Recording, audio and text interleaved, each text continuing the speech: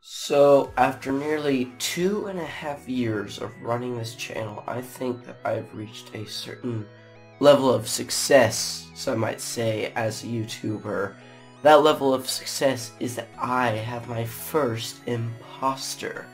So if this guy tries to add you on Steam, TREXCW, same profile, same-ish username, no information given, however. If he tries to add you on Steam, you can add him back, I suppose, but he's not the real me.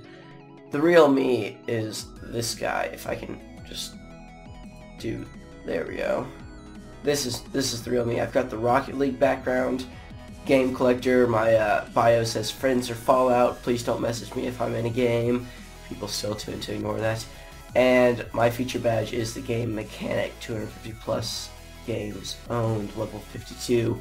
So if this guy tries to add you, level 2 adept accumulator, TREXCW, this is not me. He has played as many different usernames.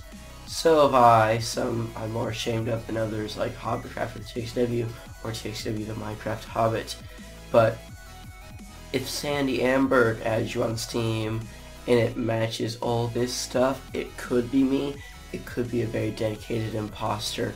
But if this guy tries to add you with Terraria and GTA 5 and Call of Duty Black Ops 2, that's not me. So if you want the real me to add you, just send me a message or send me a friend request. But if this guy tries to add you, it's not me.